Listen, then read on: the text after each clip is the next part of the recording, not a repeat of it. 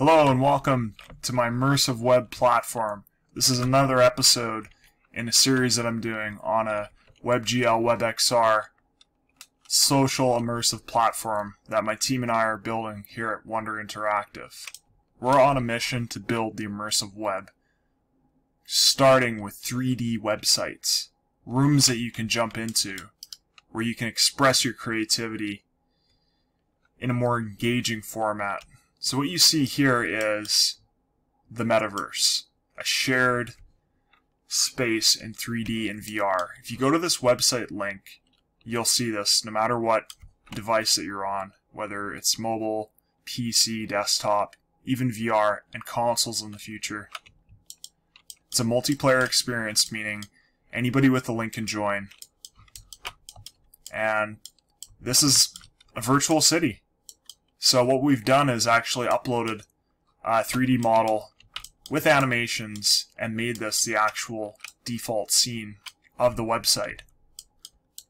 What's cool is that you can upload more content into here. So what we've done is we've worked and partnered with an artist to actually bring their NFT art creation into this world. So we've simply placed it up here in a drag and drop mechanism.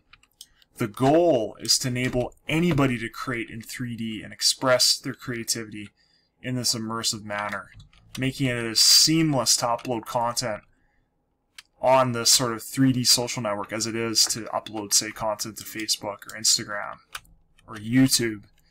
The idea is to power this platform with user-generated content so that it can scale into a true platform to enable anyone to create, communicate, and connect and collaborate all in an immersive setting online on the most open cross-platform out there, the open web.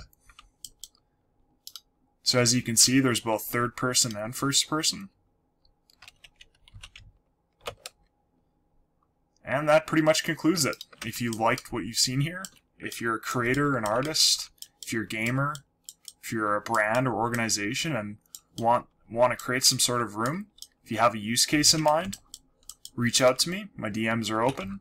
Love to hear from you, and we'd love to give you a demo before our beta launch early this year. Over and out. Thanks.